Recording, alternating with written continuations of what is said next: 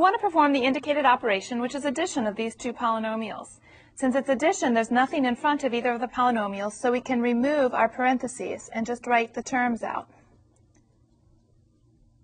We can remove both the parentheses.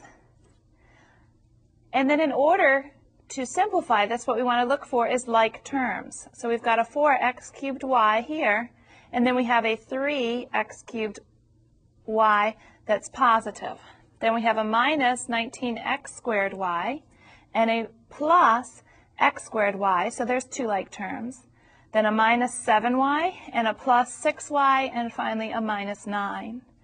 So combining like terms, 4 and 3 will give us 7 of the terms that are x cubed y. A minus 19 and a plus 1 will be minus 18 of the terms x squared y.